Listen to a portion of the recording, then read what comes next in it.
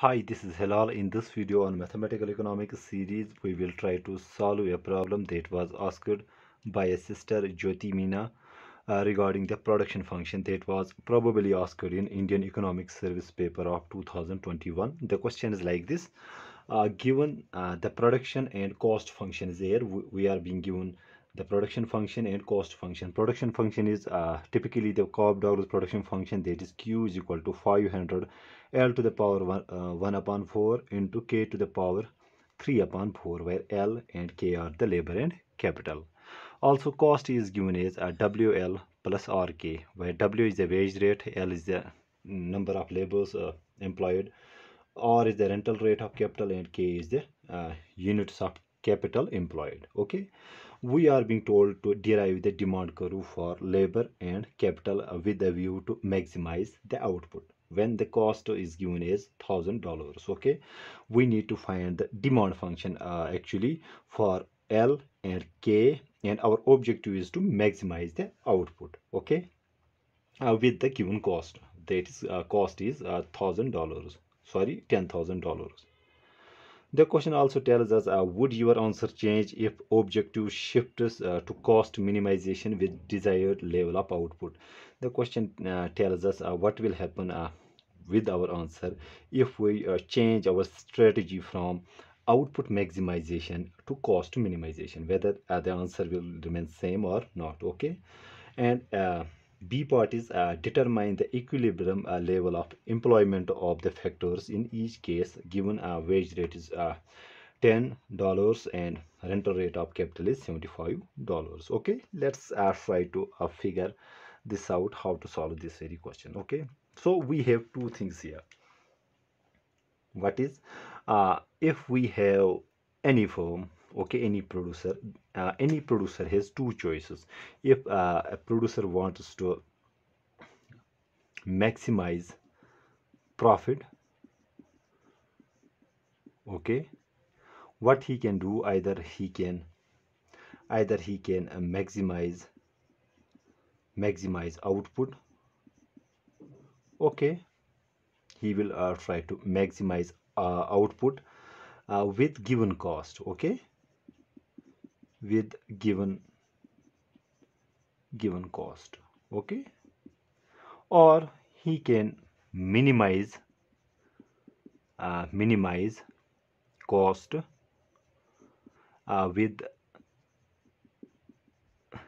given level of output he wants to with given output he wants to produce. Okay, so any producer to use the optimal, I will write here, any producer, if he wants to use optimal inputs, by inputs we mean labor and capital, optimal inputs can be employed either maximizing the output with given cost or minimizing the cost with given output. So we are being told in the first part of the question to maximize our output when the cost is given. Okay, so we have to maximize our production function with given cost. This is the part first. Let me write it here. And how do we write this? I will show it graphically, but first let me write the question. The first part of the question is about we have to maximize our output, that is we want to maximize Q is equal to 500.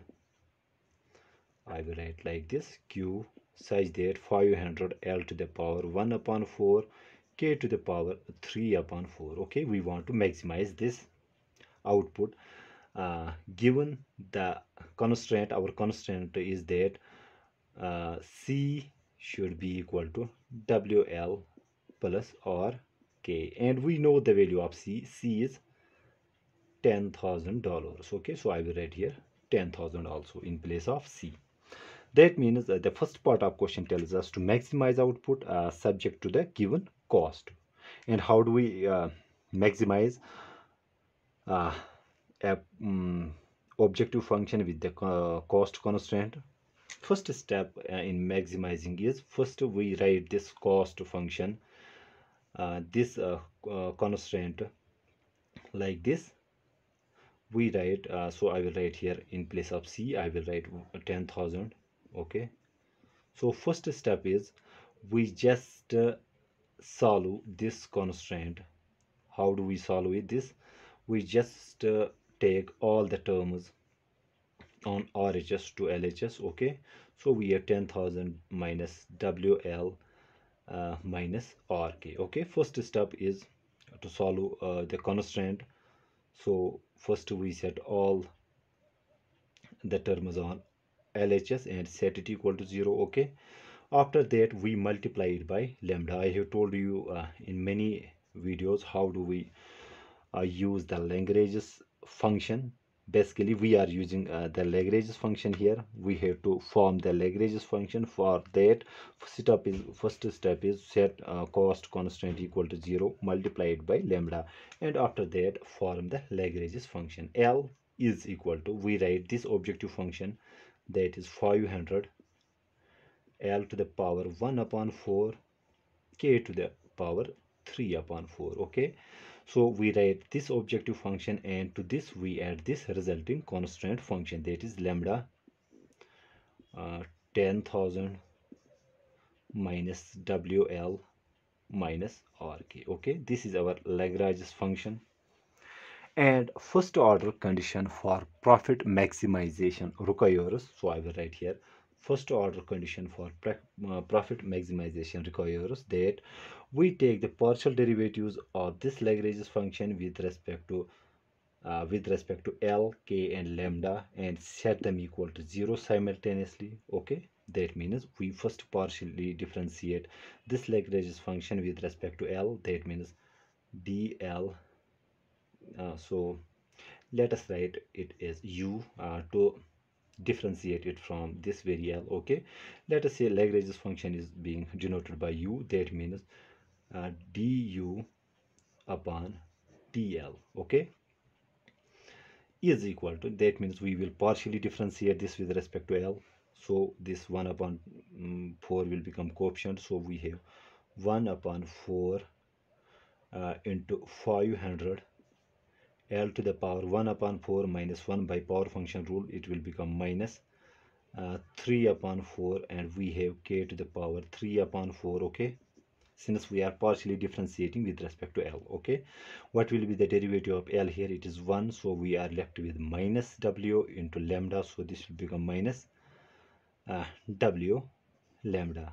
Derivative of constant is 0, and derivative of last term is also 0, because we are differentiating with respect to L, so it will be assumed to be constant, and we set it equal to 0. Okay, this is how do we partially differentiate with respect to L. Okay, similarly du upon dk, okay, is equal to, we need to partially differentiate this Lagrange's function with respect to k this time. So this 3 upon 4 will become coefficient, so I will write here 3 upon 4 into 500. Okay, this term will remain same because we are partially differentiating with respect to k, so this is 1 upon 4, and we have k. Now what is the derivative of k to the power 3 upon 4? Its derivative is this 3 upon 4 becomes coefficient, we have k, and this is subtracted by 1 by power function rule, 3 upon 4 minus 1. Okay, I'm just trying to show you how do we do this. So this is 3 upon 4 k to the power, now this is 3 minus 4, this comes out to be minus 1 upon 4. Okay, so we get here a 3 upon 4 minus 1 comes out to be minus 1 upon 4. Okay, and what is the derivative of k here? Since this is constant, we cannot differentiate with respect to k in this term because no k is involved, so derivative will be 0 here also, and derivative of k is 1, so we are left with minus r, and minus r into lambda is minus or lambda, and we set it equal to 0. Okay, similarly last step is to differentiate with respect to lambda, du upon d lambda. is equal to, now since in this term no lambda is involved, so derivative will be obviously 0, and the derivative of lambda is 1, so we are left with 10,000 minus WL minus RK, and we set it equal to 0. Okay, now we have three equations and three unknowns. We need to solve for L and K. For that, what will we do? If we just to save the space, if I can write it like this, so let this be equation first, this be equation second, this is equation third. Okay, to solve for the optimal values of L, K and lambda, we first divide equation first by equation second. Okay, so we have here 1 upon 4 into 500 k to the power minus 3 upon 4.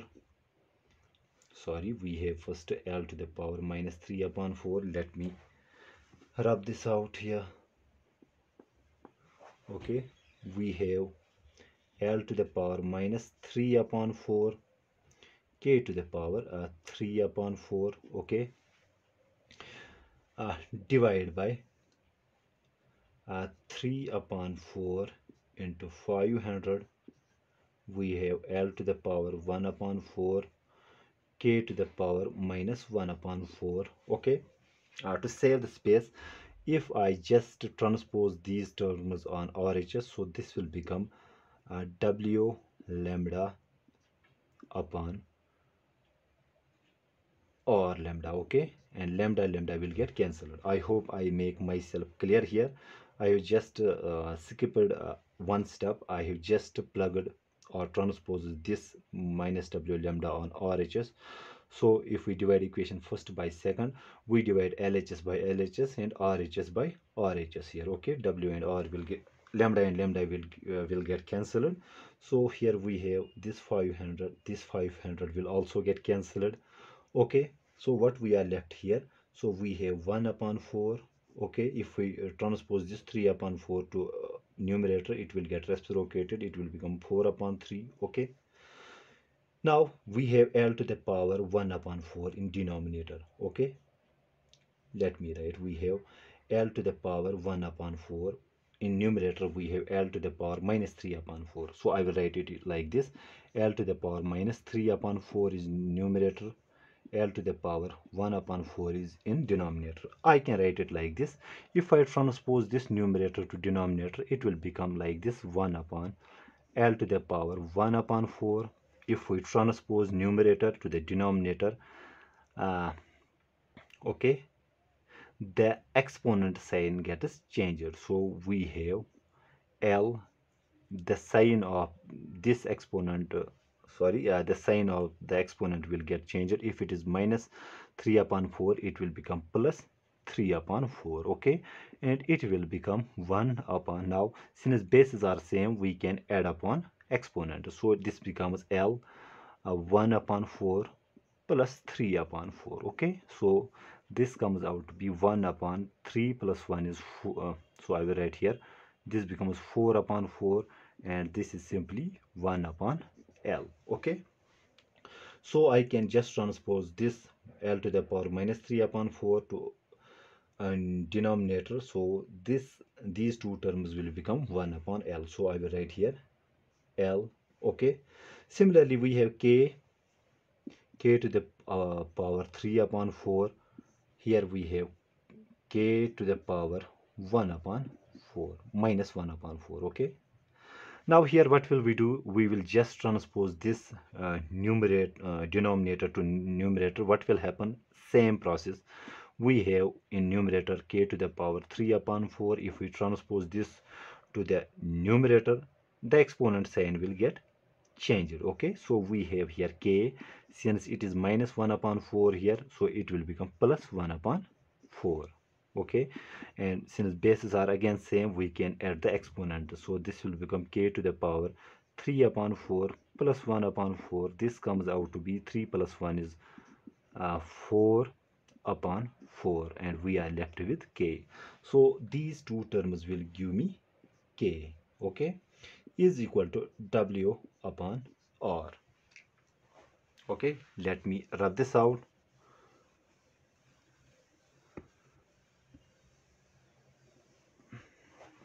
Now here 4 and 4 will get cancelled. Now what we are being left with, we have k upon 3l, that is k upon 3l is equal to w upon r. Okay, or I can write here, I can write k is equal to, if I transpose this 3l, it will get multiplied here, so we have 3l into w upon r. This is the value of k. Now we need to plug this k is equal to 3l w upon r in third equation. Okay, in this equation. Okay, let us plug this value in this third equation. So we have 10,000 minus w l minus in place of, if I just transpose this, first let me make it suitable for calculation. I can write this this equation. This equation can be written as 1000 is equal to, if I transpose these terms, it will become WL plus RK. Okay, so just transposing this value in this equation. Okay, so we have 10,000 is equal to WL plus R, the value of K is, we have the value of K is 3LW upon R. This R and AR will get cancelled. WL plus 3WL becomes 4WL. So we have 4WL is equal to 10,000. Okay, or L is equal to 10,000 upon 4W, or it comes out to be 2500 upon W. Okay, so we got the demand function for L, that is L is equal to 2500, or if I write it like this as it is, so let me write it as it is. So here we can see this is the demand for labor, and demand for labor is the function of wage rate. Okay, now similarly, if we solve this, this will come out to be L is equal to 2500 upon W. Okay, and here we can see uh, that is labor is a function of wage rate. Okay, now we again need to plug this L is equal to this very thing in this equation. Okay, to get the value of K. So plugging this value L is equal to this, so we have 10,000, so actually it is 10,000 here.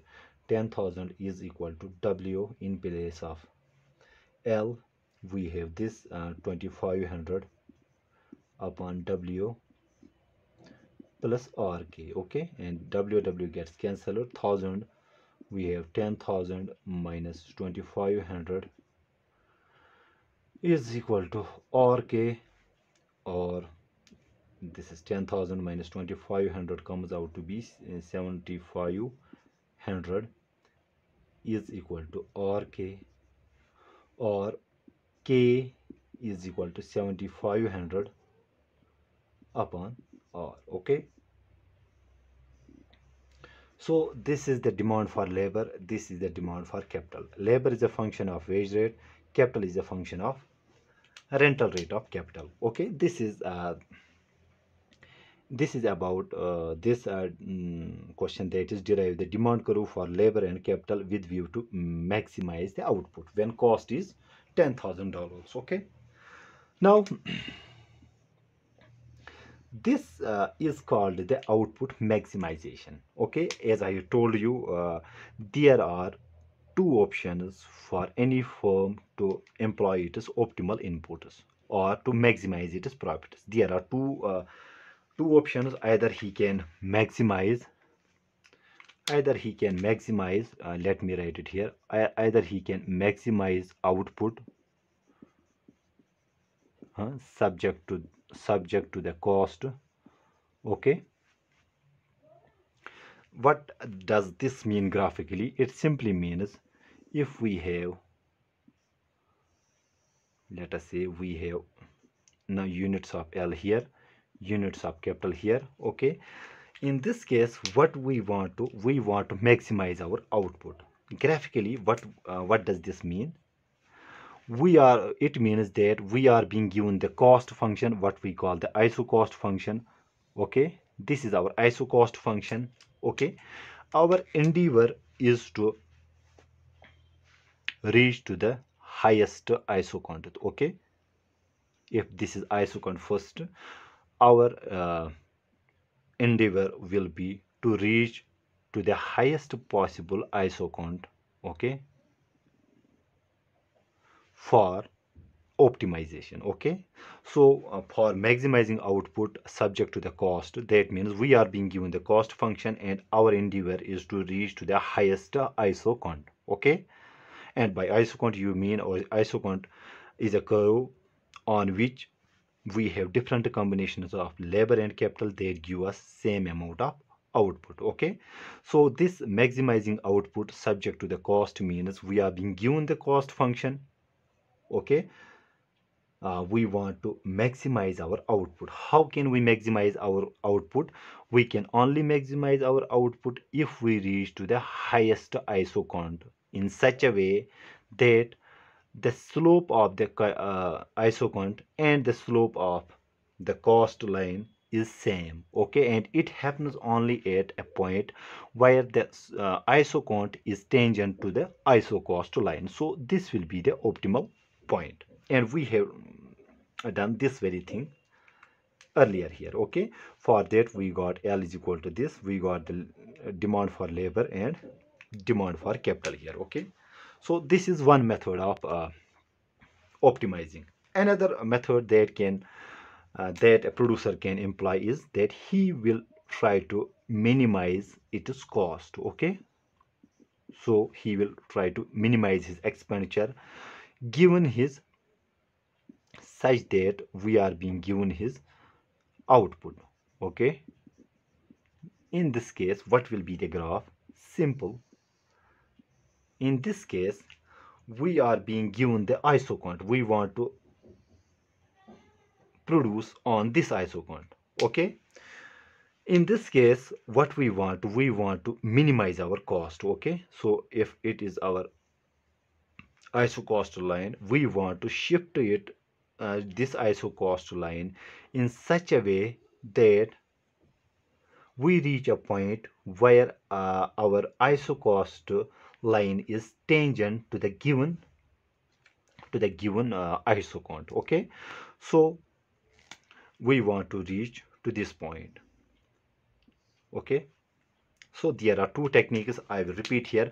Either the producer can maximize his output, that means he will try to reach highest possible iso count, okay, given his iso cost line, or he can minimize his cost or expenditure, okay, given his output. That means we are being given a production quota and we want to achieve this production quota in such a way that we want to minimize our cost. That can be only possible if we shift leftwards in such a way that slope of the iso count and the slope of the iso cost line is same. Okay, and by slope of iso count we mean marginal rate of technical substitution should be equal to uh, what you call the ratio of prices, that is wage rate upon rate of capital. Okay, that means this is the slope of this iso count and this is the slope of this line. Okay, I have shown you how can we use output maximization, and this is called the output maximization. Okay, output maximization, and this is called cost minimization. Okay, cost minimization. Okay, and both will give us the same result. Okay, So here the optimal, what will be the optimal level of labor, optimal level of capital, or here what will be the optimal level of labor or capital, it will be same. Okay, so let's try to use the cost, that is cost minimization problem also here in this case, to make it more suitable for you people. Whatever we have done here, we have actually used the output maximization. Okay, that was the first part, and let us see what will happen in the cost minimization process. Okay, for that I will rub this out. Okay, I am very sorry if this video goes lengthy, but my endeavor is that you should get as knowledge as possible. Okay, now another method could be that we want to minimize. Okay, if we were here trying to maximize our production output with the given cost, here our endeavor will be to minimize cost. Okay, what is we want to minimize C, that is what is given as C is WL plus RK. We want to minimize this. Okay, subject to the production isocont, that is we have a Q, sorry, subject to the output, that is the production function, that is Q is equal to 500 L to the power 1 upon 4 K to the power 3 upon 4. Okay, now we have to form the Lagrange's function again in this question. Okay, how do we form? First we set this constant equal to 0. If we set it equal to 0, this will become Q minus 500 L to the power 1 upon 4 K to the power 3 upon 4. Okay, and set it equal to 0. After that we'll multiply it by lambda, and after that we form the Lagrange's function. Okay, let us see, this is V U. Okay, let me write it V here. Okay, okay, let me write it U again here.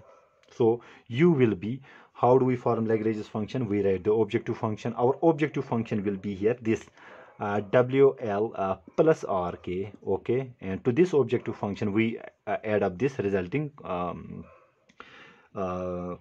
constant function, which we formed by setting cost this constant equal to 0 and multiplying it by lambda. So we have lambda times Q minus 500 L to the power 1 upon 4 K to the power 3 upon 4. Okay, now first order condition for profit maximization requires, so I am just using the same method here, that we just need to take the partial derivative of this Lagrange's function with respect to L, K and lambda and set them equal to 0 simultaneously. Okay, so I will use other notation to save the space here. So U subscript L means differentiating partially this function with respect to L. So derivative of L is labor, L is here 1, so we are left with W. Okay, now what will be the derivative of this function here? 1 upon 4 will become coefficient, so obviously lambda is multiplied and we have negative sign, so I will write here sorry, this 1 upon 4. Okay, derivative of Q will be obviously 0 because we are differentiating with respect to L. Okay, so 1 upon 4 into 500. Okay, L to the power, now 1 upon 4 minus 1 is minus 3 upon 4. Okay, and we have K to the power 3 upon 4, and we have also this lambda here, and set it equal to 0. Similarly, U to the power K will be differentiating with respect to K.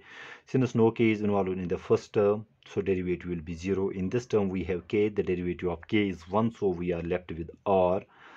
Here we have minus 3 upon 4 will become coefficient, we have 500 then. Okay, this K, by power function rule we subtract exponent by 1, so 3 upon 4 minus 1 comes out to be minus 1 upon 4. Okay, and we have this L1 to the power L to the L raised power 1 upon 4 lambda is equal to 0. Okay, and another is u subscript lambda means partially differentiating this with respect to lambda. That means the derivative of lambda will be 0, so we are left with q minus 500 L to the power 1 upon 4 K to the power 3 upon 4 and set it equal to 0. Okay, let this be equation first, let this be equation second, let this be equation third. Okay, so dividing equations first by equation second. So to save the space, can I definitely save here space? I don't think so. Let me try here. So if I just rearrange it here, so I can write it like this. If I transpose this, so we have w upon l here. W upon l is equal to, now here I have to do the calculation. This we have here 1 upon 4, so we have 1 upon 4. If I transpose this, will become 4 upon 3, which we have done earlier somewhere here. Okay, and this 500 will get cancelled. Okay, uh, if we transpose this, k to the power 3 upon 4, sorry, if we transpose this negative to positive as I have done here, same process is here. So this will become, if we transpose here, so this will become k to the power 3 upon 4 into k to the power 1 upon 4. So this will become k. Okay, so we are left with k upon, similarly if we transpose this to the denominator, this minus 3 upon 4, this power transposing to denominator, so exponents will add up to 1, so we will be left with l. Okay, so this 4 and 4 will get cancelled. We are back with the same production, that is same condition, that is w upon r. W upon R is equal to, I am very sorry if you got confused, it is same thing which we have done it in the output maximization. Okay, so we are left with K upon 3L. Okay, or we can write K is equal to 3L W upon R. Okay, now what we need to do, we need to, let me rub this out. Okay, to show the space here, let me rub this out. Now we got k is equal to 3lw upon r. We just need to plug this value in equation third. Okay, equation third can be transformed, if I can write it like this: q is equal to 500 l to the power 1 upon 4 k to the power 3 upon 4. Okay, now we just need to plug the value of k. So we have 500 L to the power 1 upon 4, the value of k is this thing, that is 3lw upon r raised power 3 upon 4. Okay, and we need to solve it for L, or we can write it like this: 500, now L to the power 1 upon 4, if we take this L to the power 3 upon 4 like this, 3 upon 4, we are left with 3w upon r raised power 3 upon 4. Okay, now this q is equal to this thing, or q is equal to, so this will add up to the 1. Okay, so we have 500 L into 3w upon r raised power 3 upon 4, or we will get here L is equal to, if we transpose these terms here, we will get q upon 500, okay, 3w plus r, okay, raised power 3 upon 4.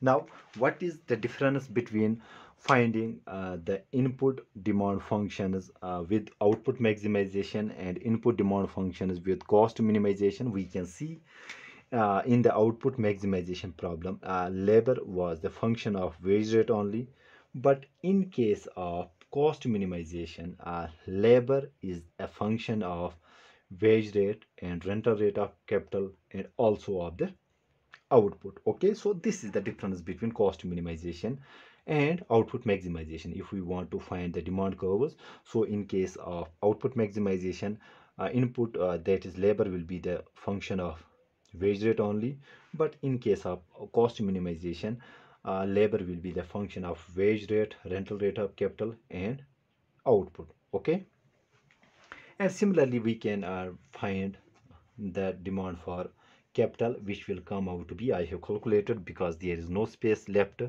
so K will come out to be Q upon 500 3W upon R raised power 1 upon 4. So this is the demand for capital. Okay, so we got both the things. The question was asking us, would your answer change if the objective shifts to cost minimization with the desired level of output? Although our answer will change, okay, but the optimal results will be same. Our demand function in case of output maximization, labor was the function of wage rate, capital was the function of rental rate of capital, but in case of cost minimization, labor is a function of wage rate, rental rate of capital and output, and similarly capital is a function of all these things. Okay, so this is the basic definition and basic difference. But we need to determine the equilibrium level of employment. The second part tells us of the factors in each case. Okay, in each case what will be the equilibrium level of employment? We just need to plug W is equal to 10, R is equal to 75, okay, in our demand function. So we have demand function here, input demand function, L is equal to 10,000, or we have calculated here, this is 2500 upon 2500 upon what is the value of W? W is given as 10, so this will come out to be 250. So optimal level of labor that we need is 250. And similarly for capital we are being given K is equal to 7500 upon what is the value of R, that is 75. So 75 ones are, so we are left with 100. So that means optimal level of capital will be 100. Okay, so we got the equilibrium level of employment of factors of labor and capital as 250 and 100 in each case. So if it is telling us to find in this case we will also get these very values. For that, what we need to do, we just need to find first the level of output given these optimal levels of labor and capital. That means what will be our optimal level of output? It is simply Q is equal to, just plug these values.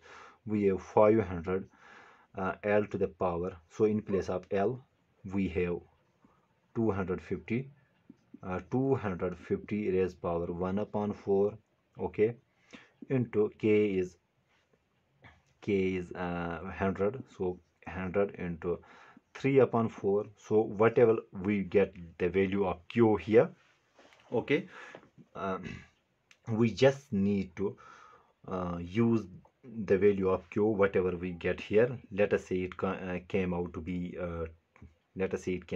20,000. Okay, so we got Q is equal to 20,000.